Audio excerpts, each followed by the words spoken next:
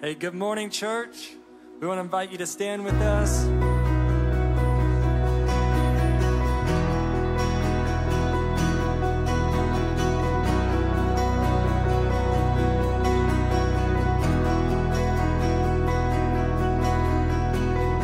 There is a sound I love to hear. It's the sound of the Savior's robe as he walks into the room where people pray. When we hear worship, he hears faith.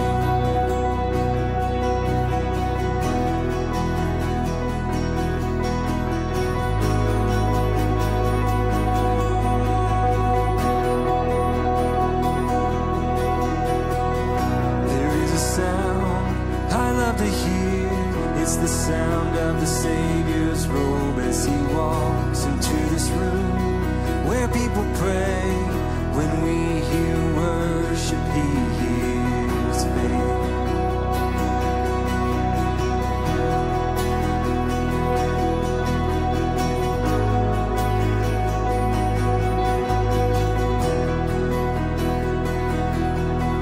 Awake my soul and sing his praise aloud.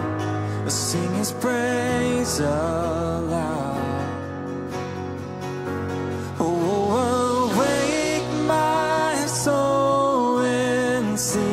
Sing his praise aloud.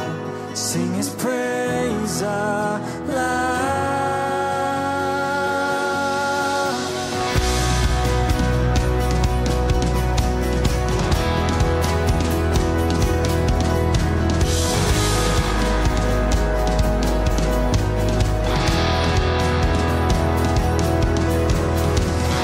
There is a sound that changes things. Sound of his people on their knees. Oh, wake up, you slumbering. It's time to worship him. Awake my soul and sing his praise aloud. Sing his praise aloud. Oh, awake my soul and sing his praise aloud. Sing his praise aloud.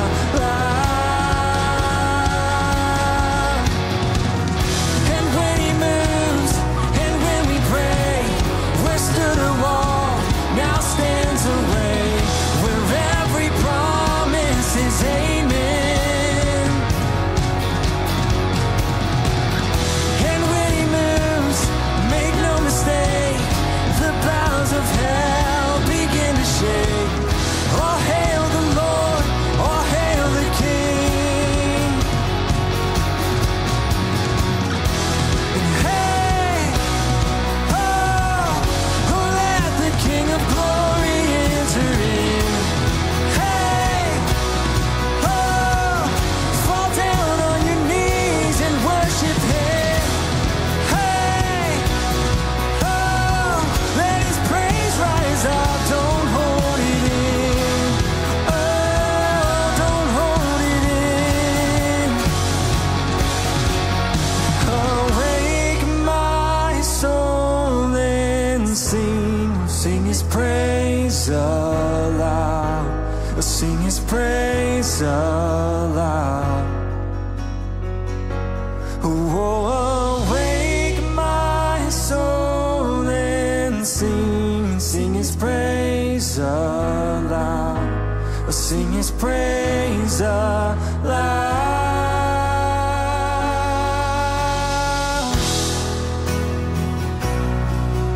We worship you, we worship you. Oh, you're worthy, Lord, of every praise. Come have your way this morning. Call out to you, Lord.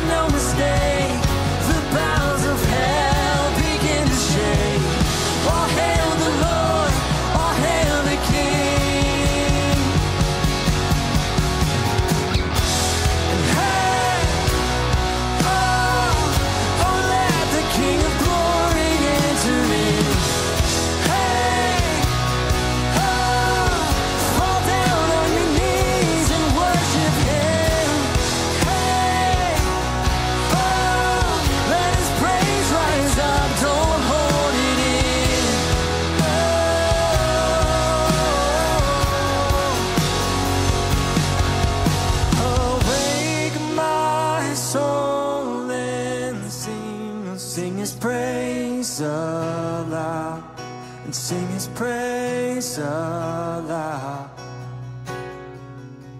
Oh, awake my soul and sing. We'll sing His praise aloud. We'll sing His praise aloud.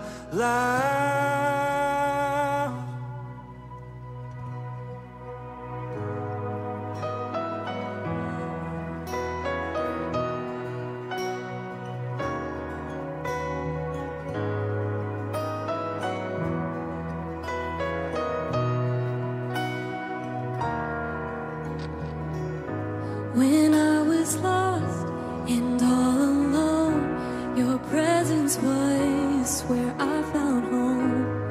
You were there and you're here right now. Yes, He is. In every high and every low, you never left me without hope. You were good and you're good right now.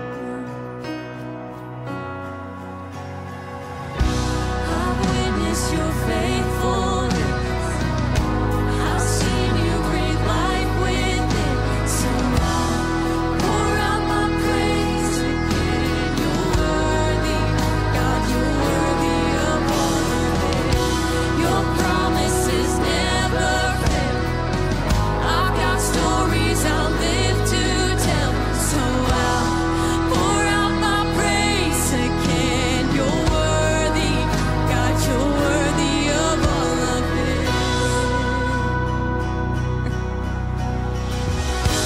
You left the throne and chose the cross, laid down your life to rescue us. You're the Savior then, you're the Savior now. Yes, He is. But even death was not the end. You conquered hell so I could live, resurrecting then, resurrecting now. Resurrecting then, resurrecting now. I've witnessed your faithfulness. I've seen you breathe life within. So I'll pour out my praise again. You're worthy, God, you're worthy of all of it. Your promises never fail. I've got stories I'll live to tell. So I'll pour out my praise again. You're worthy, God, you're worthy of all of it. Oh, you're worthy. Oh, God, you're worthy.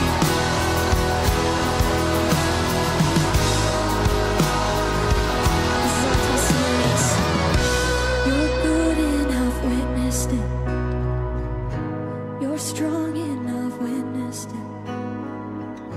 You're constant, I've witnessed it. And I'm confident I'll see it again and again. You love and I've witnessed it, Jesus. You heal and I've witnessed it. You save and I've witnessed it. And I'm confident, 'cause why? I'll see it again and again. You're good and I've witnessed it. You're strong and I've witnessed it. You're constant, I've witnessed it. And I'm confident, 'cause why? I'll see it again and again. You love and I've witnessed it. You heal and I've witnessed it. Yes, I have. You save and I've witnessed it. And I'm confident.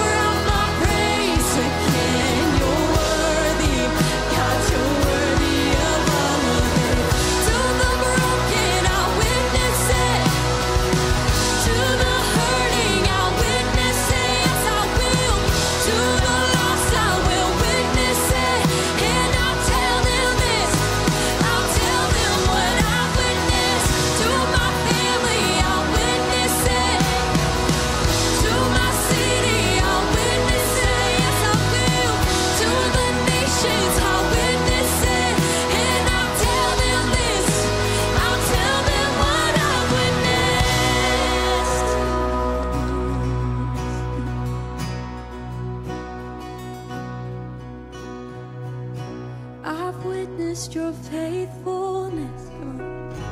I've seen you breathe life within, so I'll pour out my praise again. You're worthy, God, you're worthy of all of it. Your promises never fail, they won't. I've got stories I live to tell, so I'll pour out my praise again. You're worthy, God, you're worthy of all of it.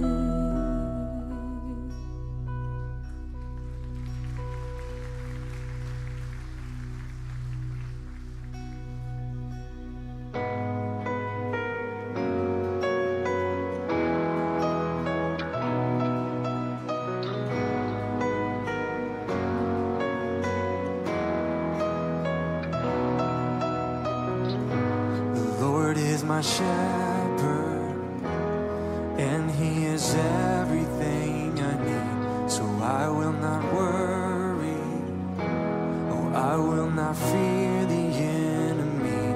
He said that he loves me, he said that he's with me, even though I walk through the valley of shadow and death, and still I know he has good plans.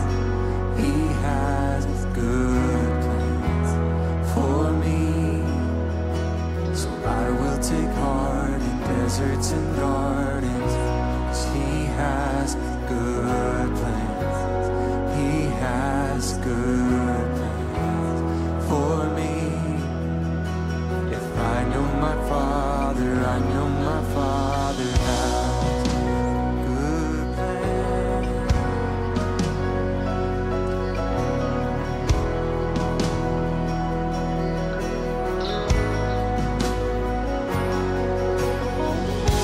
The Lord is my Savior, so why should I doubt my victory?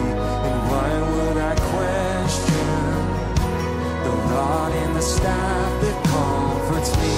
He quiets the waters, he quiets the storm inside of me. So what could be better than walking with him when I believe he has good plans? He has good plans for me. So I will take heart in deserts and gardens, 'cause he has good plans.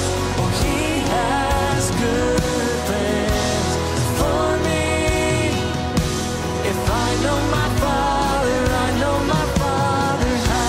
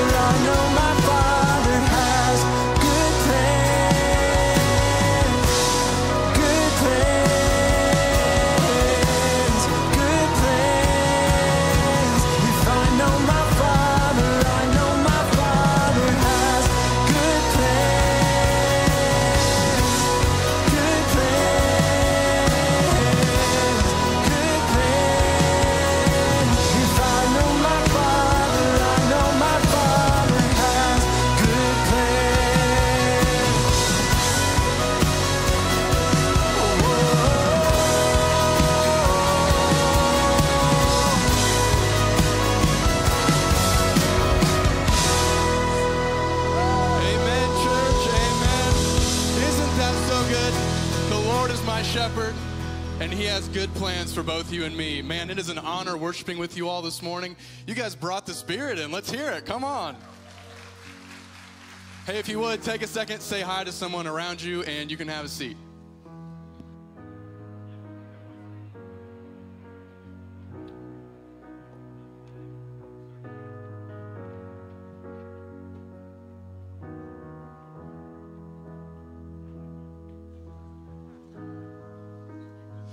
Well, good morning, Union Chapel. It is an honor to be with you this morning. If we have not met yet, my name is Austin Craig, and I am the new 180 pastor here. And thank you. Thank you for the warm welcome. I'm excited to be here and to work with our middle and high school students here at Union Chapel and figure out how we can reach more students here in Delaware County. So I'm excited to be here, and I thank you for having me. Maybe you're joining us in the room or online this morning. If you would, go ahead and take a moment to check in. The best way to do that is using the Church Center app. If you don't have it, you can download the app on the App Store or the Google Play Store and just search Union Chapel Ministries, and that'll connect you to us. You can check in, you can find sermon notes, see calendar events for upcoming things we have going on here at Union Chapel. And it's also a great way to give, to partner alongside us and support all the things we do here at Union Chapel and all the things we're going to do at Union Chapel. So we thank you for partnering with us. Speaking of events, starting March 4th, it's a Monday night, we're going to start a 22-week course called Pain to Purpose. And for that course, we are going to be diving into the emotions and the hurt that surrounds some of the pain in our life. And we're going to be diving into how we can better process that and better use that in our day-to-day. And I brought the workbook up. The workbook's $20, so $20 investment, and you'll get something great. But on the back of the workbook, it says, 1 Peter 5, verse 10, and after you have suffered a little while, the God of grace, who has called you to his eternal glory in Christ, will himself restore, confirm, strengthen, and establish you. And when I think about the pain in my life in that verse, it's just very comforting. So I encourage you to join us. We think it's going to be very meaningful. We hope to see you there March 4th, Monday night. It'll go on for 12 weeks. We can't wait. If you want to sign up, you can sign up on the app or at the Welcome Center. Heads up for all you mothers and sons in the room. I am not a mother, but I am a son, so this applies to me. We have the Mother-Son Brunch kicking off on March 9th from 10:30 to noon. It's going to be a morning filled with good food, games, laughter, just some time that you can spend with your mom or your son. Create good memories because we know that relationship is important. So we hope you will join us. It's $15 a family. You can also sign up online or on the Union Chapel app. And we look forward to seeing you there. I'll be there so we can, I don't know about you guys, I trash talk my mom when we play games together. So it might get a little heated, but forgive me. Hey, we are excited to finish up our series called Life Without Lack. Pastor Christopher is going to wrap us up today, and it's going to be great. And we're excited for what he has to bring. And we will be kicking off next week a new sermon series called The End. And Pastor Greg will be talking about end times, biblical prophecy, and what that looks like, because we know that can be a confusing and challenging topic. So we're going to dive in it together. We're going to learn how to best be prepared. This sermon series isn't to elicit fear, but how do we best prepare for what the end times look like.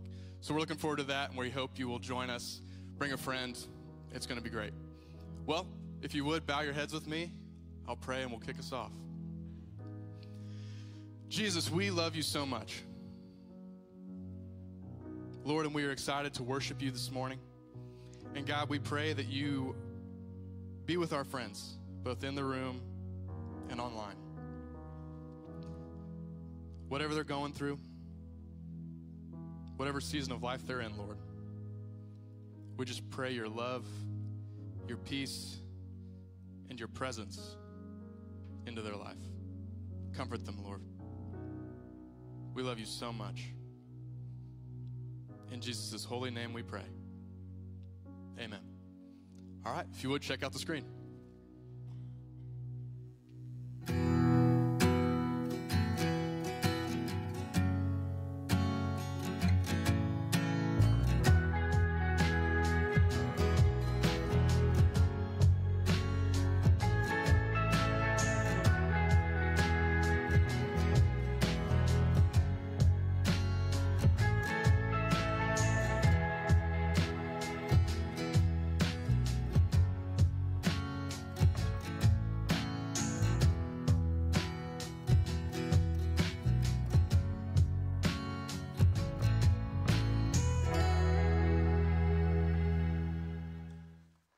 morning, Union Chapel. Thanks for being here this morning, and I trust that you're doing well. Just awesome to be able to worship with you.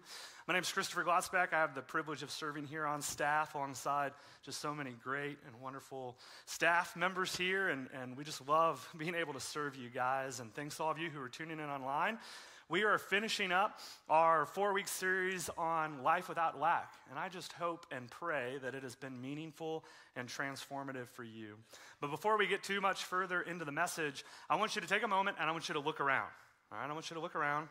And we are running into a really great problem. This is the only service that I'm going to be communicating this to, but I want to give you a challenge, and I want to cast a vision that if you call Union Chapel your home church, if this is where you've been coming for a while and you're putting roots in, I would encourage you to give up for Lent, okay? So maybe you haven't done anything for Lent yet. This is an opportunity for you to give something up for Lent just until after Easter. If you could consider, and I would just challenge you to give up your seat. Maybe you've come with a group of people, get the whole group to try out one of our other services at 8:30 or 11:30 just until after Easter. And the reason that we're doing that is that all of our data, all of our study that we've done is new families who we're just always reaching and trying to figure out how to get them plugged into our church. They almost always are going to check out this service.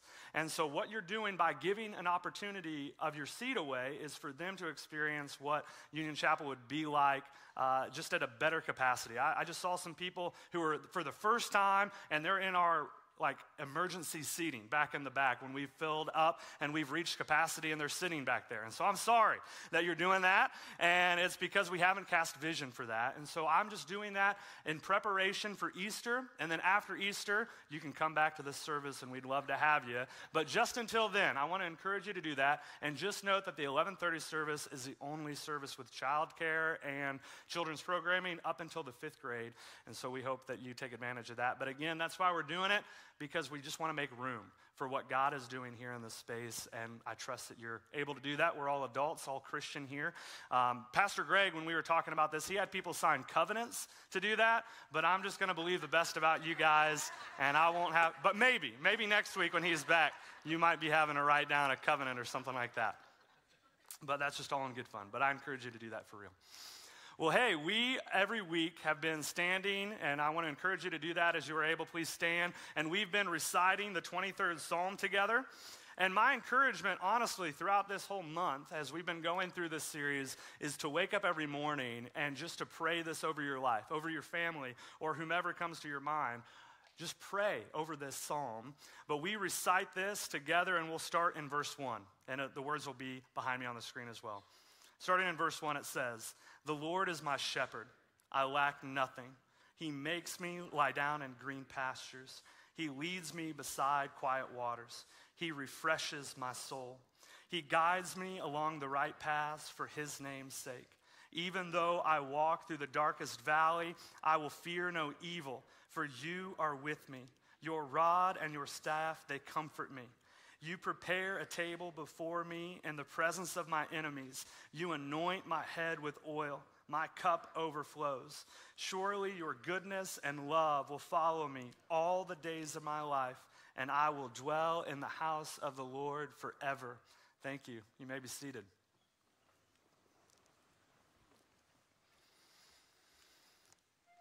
I've been following the Lord for about 25 years, and from a very young age, I understood that Jesus was the Lord of my life. I trusted him. I prayed when I needed something. I would follow whatever he would communicate with me, and I would try to live the best life that I could.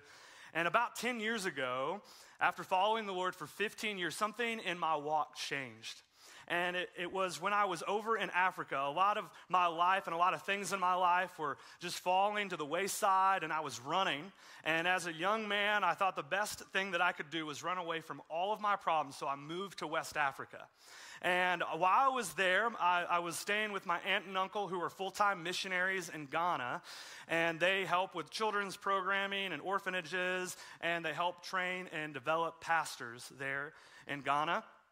And while I was there, I didn't know this when I signed up. I signed up joyfully. I was really excited to just get away from some of my troubles and the issues that were going on inside of me to just start afresh. And so when I moved over there, I didn't know that this was going to happen, and I'm trying to be politically correct about this, but my aunt and uncle are advanced in years, and they're a little older. They've been over there since early 2000s, and they went to bed every night at like 7:30, 8 o'clock. And I did not know that as a young man, and I was going over there by myself. I thought that we were going to be, hanging out, playing Scrabble together late at night, and I was not prepared for going to bed that early. And every night when they would go, well, gosh, it's time for bed. And I'm like, oh my gosh. And so I would go down to the end of the compound, and I had my own little space, a room and a bathroom back at the edge of the compound. And so I would go there by myself. And I had an iPod Touch. I don't know if you guys ever remember those, but I had like 125 songs and 5 movies. And every night I was like, okay, this is great. I know I'm extroverted. I love talking to people, but, I just need my space, and I'm trying to work through some things. But let me tell you that there is only so many times that you can watch Hot Rod before it gets a little bland. And I found myself after about 2 weeks just finding out that this wasn't going to cut it. I needed more. And I was over in Africa, so I couldn't just bring a ton of books. I enjoy to read. And so I decided to pick up my Bible and begin to read. And of course, I had been following the Lord for about 15 years up until this point, and I knew God. I loved Jesus, and I felt like he was calling me into vocational ministry, whatever that looked like. But something changed when I began to do this, because it really was birthed out of a necessity that I needed a friend. And the Lord 10 years ago went from being this shepherd, this leader, this person, this deity that I called out to, that I relied on for strength and encouragement and understanding of where to go. He went from this deity to this friend. The Lord became extra personal to me, that I began to commune with the Lord. I began to listen and understand his voice. And I think that something similar has happened here as we find ourselves at the end of the 23rd Psalm. That David starts the 23rd Psalm, and Pastor Glenn set this up well, that he was running. He was running for his life, and he was on the move, and he didn't know what was going to happen, literally just trying to get to safety, and he communicates something very powerful. The Lord is my shepherd, I lack nothing. But then we get to verses 5 and 6, just the end of this psalm, and he says, the Lord prepares a table before me. And I don't know about you, but I don't prepare a table for anyone that isn't my friend. I'm not inviting them into my home if I don't have relationship with them, if I don't understand who they are and what they're doing. And there's some intimacy that happens around fellowship at the table. And so I want to walk us through what it looks like to befriend God, to make this shift, to also have the Lord as our shepherd, but to understand that the Lord is wanting to do something even more intentional in your life. He's wanting to become your friend. And the first thing that I have for us this morning is that God isn't going to eliminate the lack. There's always going to be lack in sight. I was preparing for this message a few weeks ago, and it was dark outside, and I had just gotten home from work. I had a meeting that ran a little late, and I was just spending some time in prayer because it was just a really difficult and hard meeting, and there were a lot of things that were going on, and I come home and I was just praying. And I have this psalm in my mind constantly. I'm just meditating on it throughout the day. And I just felt the Lord say to me, Christopher, why would you settle for anything less than the table that I've prepared for you? The table that I am making for you to sit down and find rest and comfort at. And then I went over to write it down in my journal so that I could meditate on it and think about it. And on my way to get my journal, I heard my wife scream. And my wife is very stoic. She doesn't scream very often. There isn't a lot of emotion elicited from her. And so I knew something was wrong. And so I ran over to my wife. I said, is everything okay? She said, there are 2 people at our front door. And maybe we should be more invitational as followers of Jesus and have our porch light on, but we're human. We forgot, okay? And we don't typically turn our porch light on, but our porch light was off. And I looked through the window, and there are 2 men standing at our door. And I'm like, what in the world? So I open up the door, and I turn on the porch light, and they're dressed to the nines. Have a bow tie on and a really nice shirt. And I said, can I help you?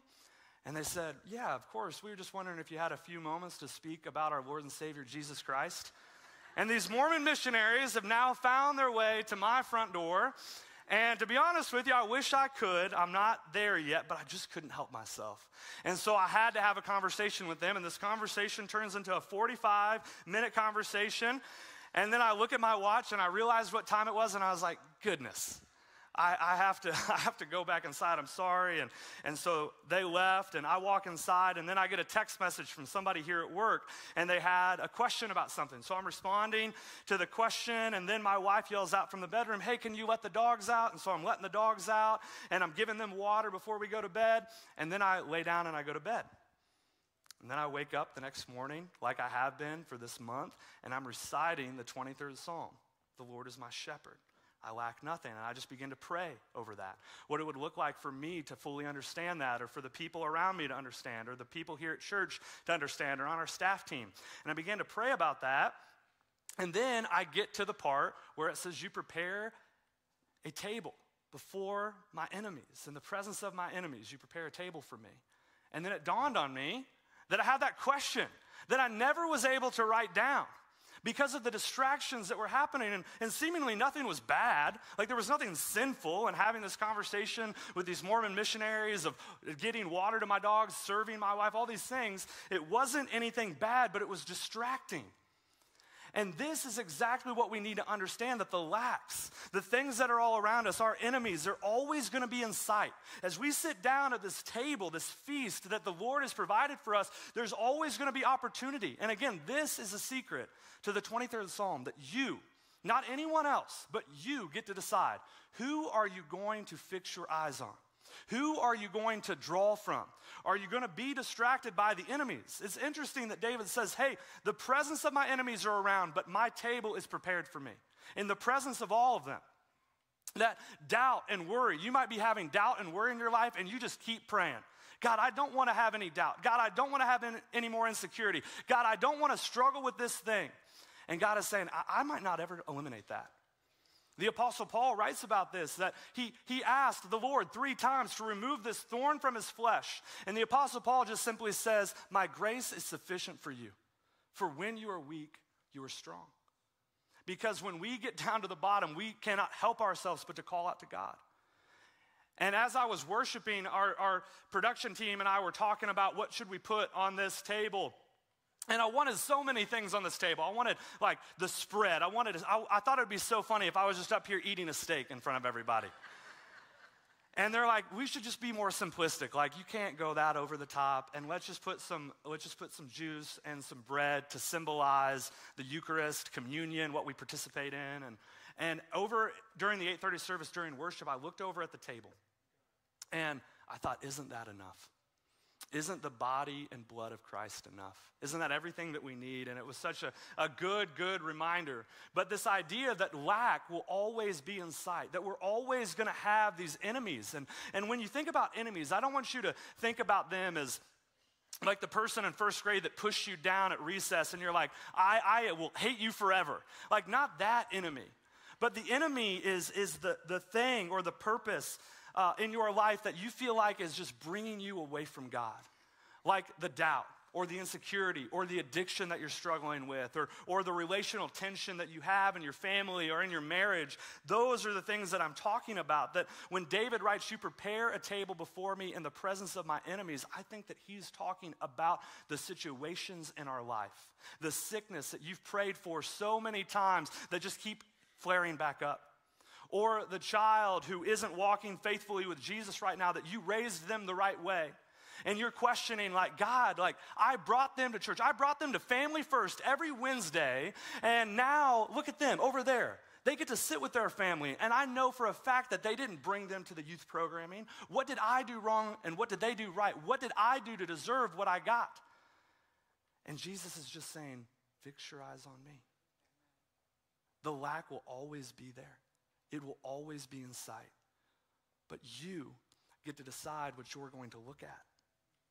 They will always be in reach, just far enough out just to grab a hold of them and take them if we want them. And Jesus in his kindness and his goodness allow us to do that. Allow us to rely at times on our own strength. And will you choose Jesus? Will you choose to fix your eyes on him? The second thing that I have for us this morning is that he gives us his Spirit to be our guide. We can't do this alone. We can't choose Jesus all by ourselves. I've tried it. We need help because there's so many things that can distract us. And in Psalm 23, verse 5, he says this, that you anoint our head with oil. Our cup overflows. And David would have understood in his time and age that this oil was symbolic of just a rejuvenation, a refreshing. Pastor Glenn talked about this a few weeks ago, that when they would anoint someone's head with oil, they were saying, hey, listen, you don't have to be in this pit anymore. You can rise up above it. You can get up. You can be refreshed. And then he goes on to say, you make my cup overflow. And I love the symbolism here. In John 16, verse 7, Jesus is teaching his disciples. And he says, listen, very truly I tell you, it is better if I go. He's talking to his disciples, his followers, the people who have been walking with him for a few years. And I just imagine them looking at one another and saying, wait a minute, how could it be any better than this? You're our teacher. You're our rabbi. You're our professor. You're the Lord and Savior of the world. How could it get any better than being with you in your presence? And I just imagine Jesus smiling back at his disciples. And he's about to do something that they don't even have comprehension of. He's about to do a new thing, a beautiful thing. And he's saying, unless I go, the advocate will never come to you. The advocate is this word translated as helper, this paraclete, this Spirit and this presence of God that is able to sustain us and help us get through. And what Jesus is saying is, hey, listen, if I go away, I will send the helper back to you. And all of us, when we make a decision to follow Jesus, are given the presence of God in the form of his Spirit. And we're just a vessel, an empty vessel. And what the Lord is wanting to do, and Pastor Greg talks about this often, is what would it look like for us just to be empty vessels, for the Lord to fill up? And maybe this is a bad analogy, but as I've been thinking about this, I imagine myself at the Thanksgiving dinner table. And my uncle, who's really thinks that he's funny, probably a lot like me, but he really isn't that funny. He'll do this thing when I was growing up where I would say, hey, Mike, could you give me some water? And he'd be like, absolutely, tell me when. And he would begin to fill up my water with, my glass with water. And then I would say, okay, Mike, that's good. I'm good. And he would keep going. And it would get up and then it would begin to overflow. And I'm like, hey, stop. What are you doing? He's like, you didn't say when. And I'm like, come on. And maybe that's a bad analogy, but that is exactly what the Lord is doing in our life. He's saying, hey, listen, if you just bring me the vessel, if you just bring me yourself and say, hey, listen, I'm whatever you want, I'm yours. Whatever you need, I'm yours. And he's just going to keep filling it up. The Apostle Paul puts it this way, that we are the aroma of Christ. Jesus says it this way, that we are a city on a hill. When David says that my cup overflows, it's a distraction. Could you imagine if I was just walking on stage and there was just water pouring over the glass, just everywhere I go, it was just spilling everywhere? You'd be like, that's weird. There's something different. There's something strange going on up there. Why is that happening? And the exact same thing is happening when we follow Jesus. We cannot help but be seen. People are going to begin to look at you. The Apostle Paul goes as far as to say, you'll smell different. You are the aroma of Christ. Jesus says that you are a city on a hill. They would have understood this, that they would be walking for miles and they're just looking for their next place. And then all of a sudden they see this light lit up sky. That's where we go. And that is what Jesus is saying about us. When we become Christians and followers of Jesus, when God anoints our head with oil, when he gives us his Spirit and his presence, you cannot be helped but to be seen. That God is doing something in your life and through your life, and you get to decide if you're going to be a conduit of his love and affection to the world around you. He is giving us his Spirit to be our guide. I love that about him. In Psalm 34, verse 5, it says this. We talked about this at the benediction last week. It simply says that those who look to the Lord are radiant. Their faces will never be covered in shame. This idea that when we begin to spend time with the Lord, our whole body, our whole mind is transformed to look more like Jesus. I can tell you that there are so many times in my life that people come up to me and they ask me, there's something different about you. I was at a coffee shop with one of our 180 volunteers and spending time with him, and somebody just came up to me during our coffee time. I was just meeting with him, and we were just connecting, and he came up to me and said, "Are you Christopher Glotzbach?" I'm like, "Oh, no." You know, like, I might owe this guy money or something. What's going on? I'm checking my wallet to make sure I have it on me. And I said, "Yes, sir." And he said, "Are you the senior pastor of Union Chapel?" And I could confidently say, "No, sir. You know, I'm not that." That's Reverend Greg Paris. You can reach him at paris@unionchapel.com. And he cut to the chase. He said, "Well, are you going to become the senior pastor?" I said, "Well, you know, God willing, I'm praying for that, and that's been announced, but yes, sir." And he said, "I don't go to Union Chapel, but Union Chapel has changed my life." And he began to tell me the story, and I'm sure that I'll share this story later, but just the impact that this place has had because the Spirit has been poured out on this place. That we have become this empty vessel. And so I know that a lot of people in this room, they're like, "Yeah, I've got it. I understand what's happening. I understand. I've experienced it. I've witnessed it. I understand how to follow Jesus." But I just want you to know that people see a difference in you. That when you follow Jesus, they can understand that there's something different about the way that you walk and the way that you raise your children and the way that you talk and the way that you interact with other people, the way that you communicate with people who are grieving, who are at loss. There's something different about that. And then my third and final point is this, that the kingdom of God starts right now. And so many times in the church, we ask this question. Pastors are notorious for asking this question. What would happen if you were to die today? If you were driving home and you died on your way home? Well, I think a better question to ask from the pulpit is, what would happen if you didn't die today? What would happen in your life if you drove home and you made it home and you still have that tension and relationship with your mother-in-law or your sister-in-law or your coworker or the things that your boss has been talking to you about, and you're like, "Why do I just keep getting overlooked for this promotion at work?" Or again, what's going on with my kids? I'm thinking I'm raising them the right way, but nothing seems to make sense. And I love this idea that the psalmist, that David writes this in Psalm 23:6, "Surely your goodness and love will follow me all the days of my life." That we can't help but for the Lord to follow us with his love and his goodness, his mercy, his affection for us. And that we will dwell in the house of the Lord forever. It starts now. It starts right now that we have access to the kingdom of God. That what God is doing can begin here, right now, that he is wanting to transform you in a way that you never thought possible. Thursday morning, I was just rehearsing and thinking about my message, and I didn't really know how I was going to end it. And the Lord, about 10 years ago, when I was in that room in Africa, he challenged me, and again, I don't know if this is the Lord.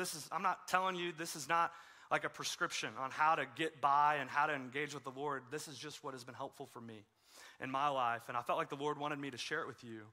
But I've really gotten to a point where I used to ask the Lord for a lot. Almost every time that I would do something, I would be seeking the Lord for just so much guidance and counsel and just trying to get understanding. And I've really stopped asking the Lord for things. Of course, I still ask the Lord for things at times, for healing, for provision, for him to show up in ways that I don't understand. But I felt like when I was in that room in Africa, the Lord challenged me and said, "Christopher, when you ask me things, I'm happy to do them.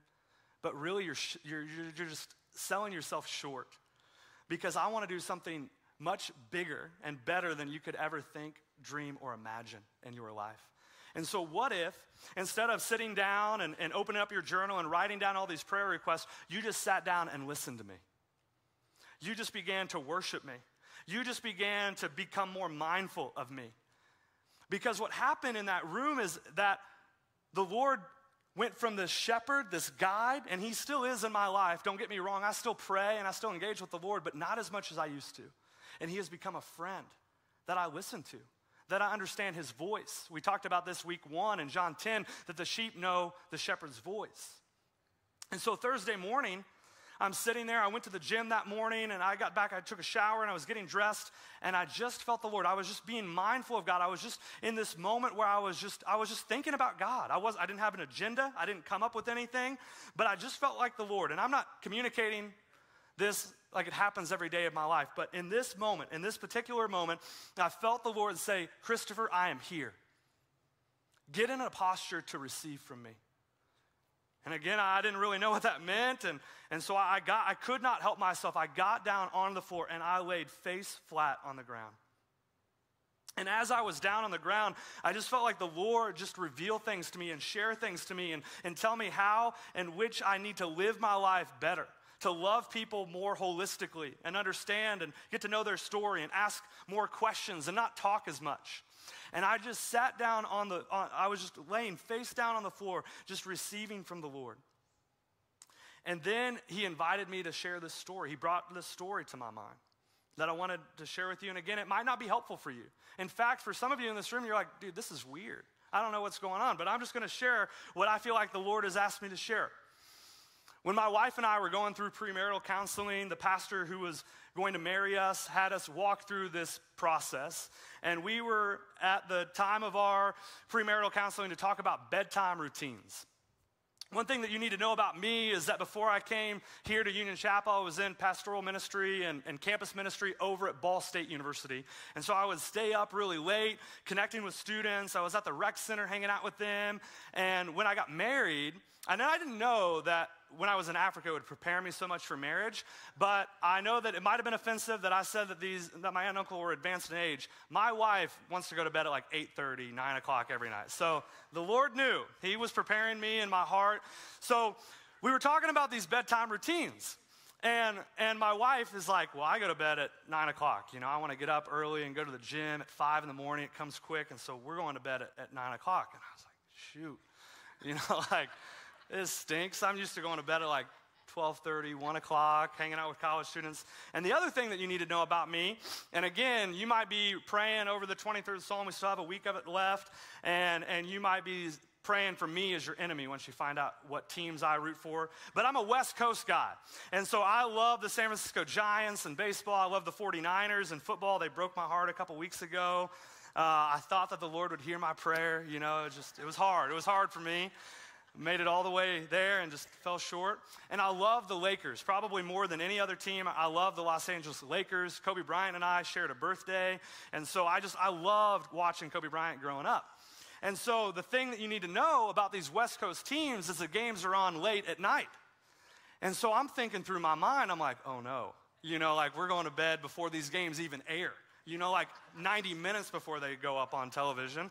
And so I'm working out, and I'm like, okay, babe, you know, like marriage is all about compromise. And so what if, you know, I fall asleep with the TV every night, 7 days a week. What if 3 days a week we fall asleep with the TV, you get 4 days? You know, like we're compromising. And she's like, great idea. You know, we're like engaged.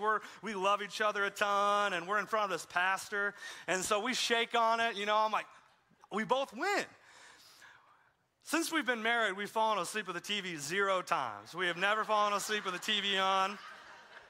I do it. It's a joy, the joy to be able to do it. And but anyway, so I get married, and I don't really ever get to watch the Lakers play anymore. And so I wake up every morning. This is no exaggeration. I wake up every morning, the morning after they played. And I love watching the highlights. And another thing that you need to know about me, I'm going to take it a step further, and people might get uncomfortable, is I'm actually a really big Kentucky basketball fan. I love the Kentucky Wildcats. I know it's so terrible. But one thing that you need to know is Anthony Davis, who won a national championship, beat IU in the Sweet 16. Okay, I know. But anyway, he plays for the Lakers. And so it's like this beautiful marriage of my favorite professional team and my favorite college team coming together. And so I love watching Anthony Davis play. And so I would wake up every morning, and I would love watching the NBA like highlights of Anthony Davis just dominating. And then one morning, getting injured. Yeah, he does get injured a lot, Larry. You're right. But anyway, I was at a coffee shop, and I was meeting with this student for discipleship, and he was like, "So what did you do this morning?"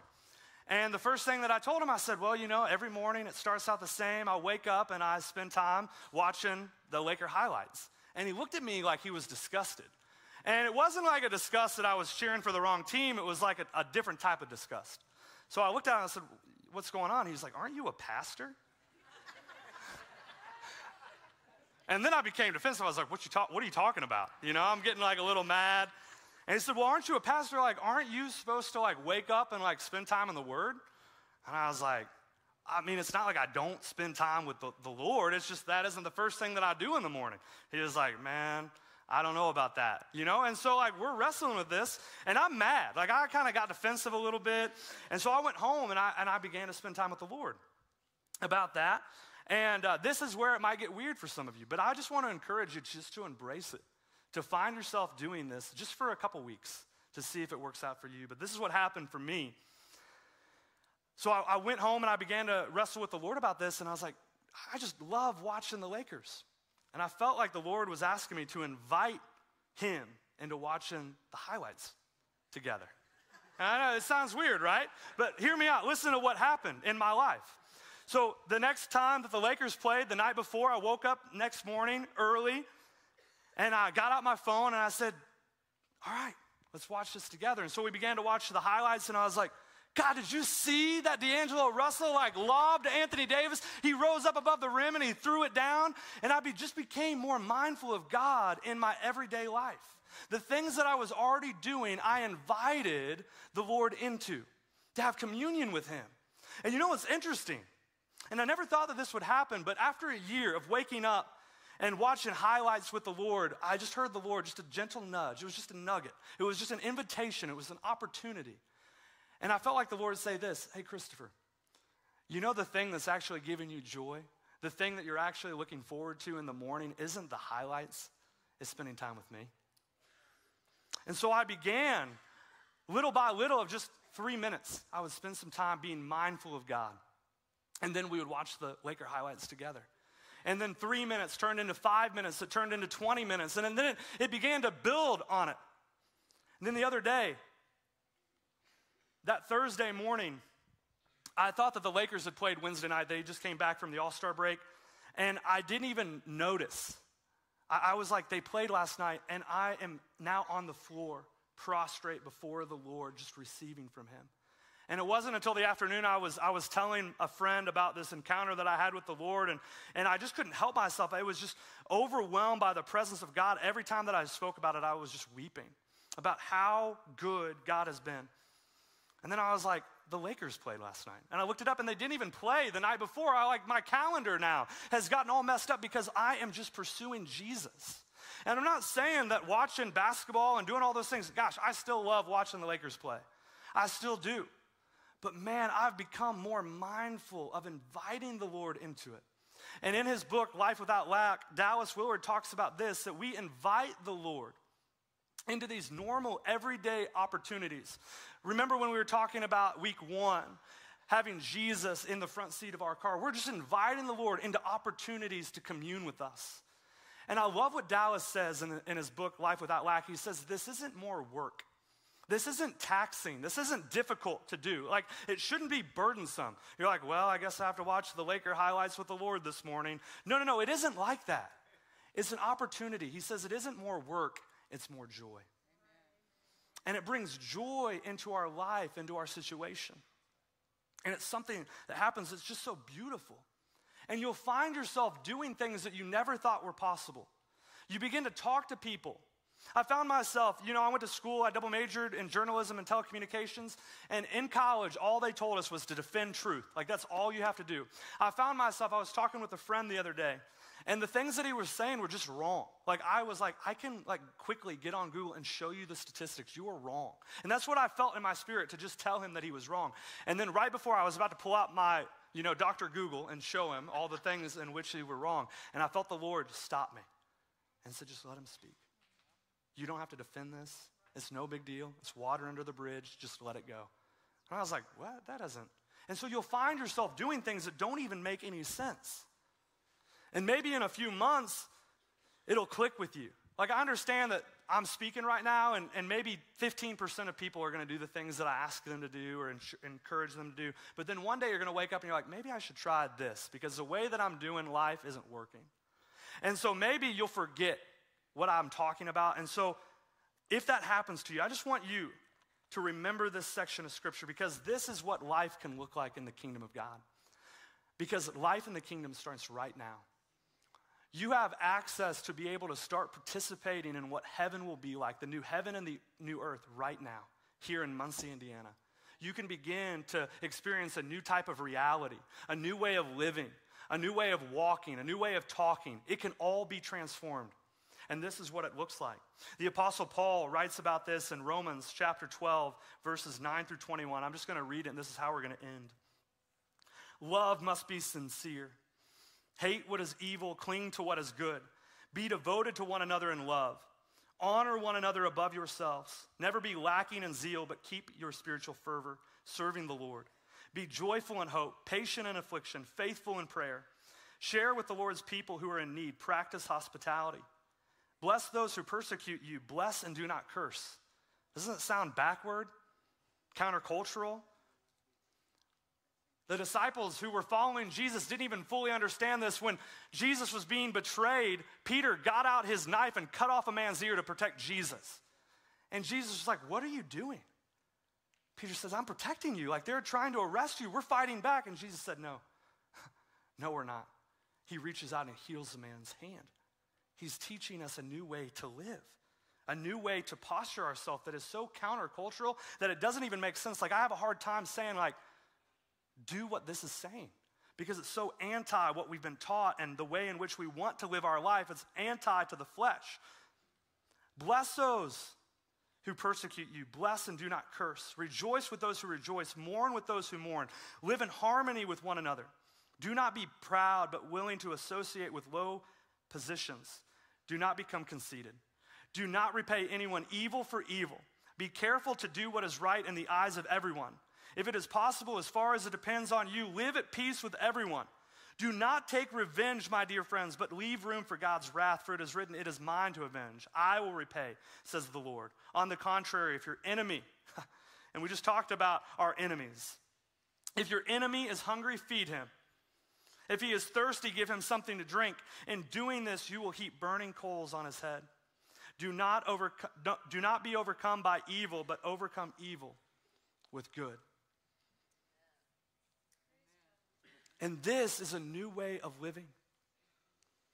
That when we find ourselves seated at the table that he has prepared for us, and we are so distracted and we can catch the glimpses of the enemy, the thing that is against our good, when we find ourselves wanting to look away and Jesus is just beckoning us to fix our gaze on him, you get to decide. Not your wife, not your husband, not your kiddos, not your parents. You get to decide who you're going to fix your eyes on. And then he gives us his Spirit. Our cup overflows. He anoints our head with oil so that we can be empty vessels for him and his Spirit. And then we get to experience life in the kingdom today. Right now in this next worship set, when we begin to worship, we get a glimpse of heaven. What it might look like when we enter into the throne room of God. That his presence is here. That it has been poured out on all of us. And that we get to experience what life in the kingdom is right now. Because his goodness and his mercy will follow us all the days of our lives. And that we will dwell in the house of the Lord forever. And so what would change about your life if you believed that? If you held on to that truth? What would it look like this week if you became more mindful of God? That you began to invite him into the everyday, ordinary things that are happening in your life. You standing in line to get checked out at the grocery store. The Lord is with you. You're driving down the street, somebody cuts you off, and the Lord is sitting next to you. And the things that you once did where you blared on the horn, you sped up and you waved at him like, I see you. You don't do that kind of stuff anymore. And it's so little, but then all of a sudden you get to experience the peace of Christ that surpasses all understanding at a deeper level than you ever did before. Let us pray. Jesus, we love you. We're so thankful for you. We thank you that you give us the keys to understanding a life in the kingdom of God that starts right now here in this space. God, I pray that people would be open and receptive to receive from you. Maybe people in this room right now that don't have a relationship with you might be opened up to the opportunity. What would it look like to make the Lord my shepherd? God, I eventually want him to be my friend, but right now, what would it look like for him to be the Lord and protector of my life? Jesus, help us to get to the next step in our faith journey. Whatever that is, that's confessing our sins to you, believing in who you are and what you've done for us, or it's befriending you and getting to know your voice and understanding who you are and why you're doing the things that you're doing. I don't know where we're at, but all of us are on a faith journey, and God, I pray for the strength for us to take the next step in obedience to who you are and what you're doing. God, reveal that to us. Jesus, we love you and we praise you. And we pray all of this in your beautiful and holy and mighty name. Amen.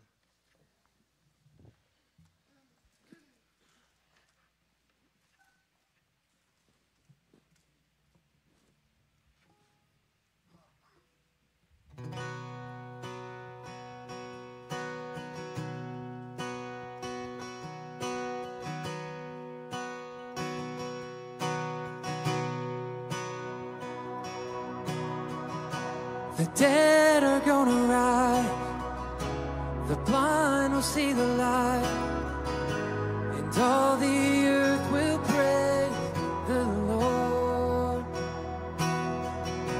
The young are gonna see, the old are gonna dream, and all the earth will praise the Lord. Not by strength,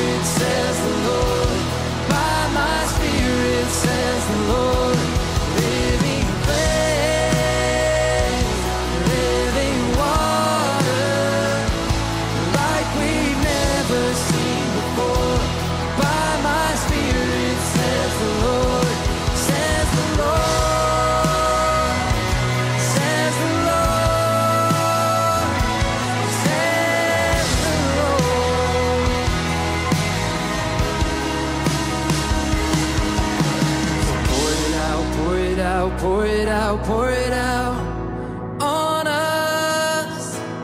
Pour it out, pour it out, pour it out, pour it out on us. Your spirit. Pour it out, pour it out, pour it out, pour it out on us.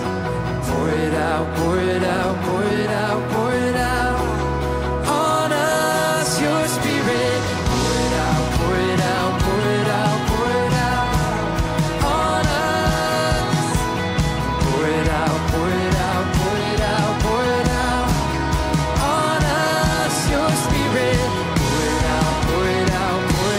pour it out.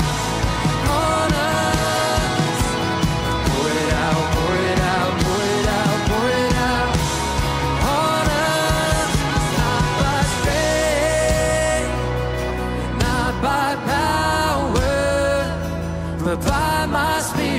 says the Lord.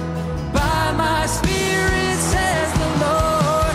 Living bread, living water, like we've never seen before. By my Spirit, says the Lord, says the Lord, says the Lord, says the Lord.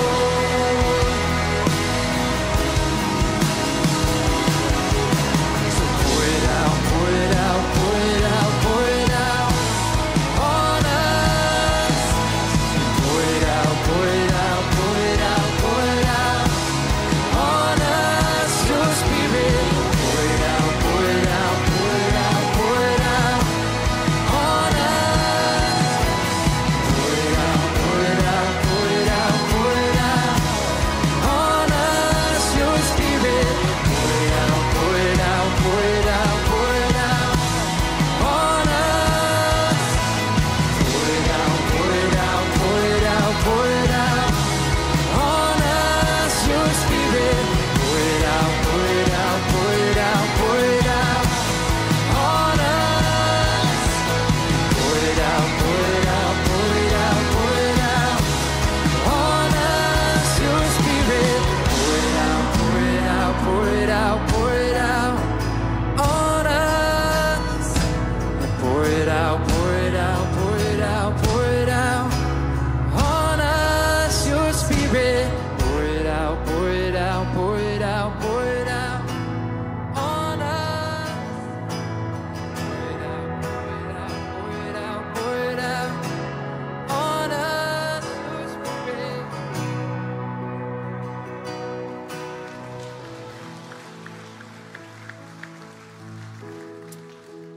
Yeah, as we were just worshiping together, I just thought about how lavish God is to us. That we don't think about praying, hey God, I have an empty vessel. We would just ask for you to fill it up a little bit for us to be satisfied. But what the Lord does in his generosity is he just pours it out. That he just fills it up more than can even be contained in the vessel because he loves you. God isn't stingy. God wants to do so much more in your life than you can ever think or imagine. And so would you let him? Would you become, just to be in a posture to become available to what God is doing in your life and letting him do it? For you to be a conduit of his love and affection to the world around us. And so in order to do that, we need his peace and understanding. And we end the same way every single week with this benediction, the blessing. And the blessing goes like this. May the Lord bless you and keep you.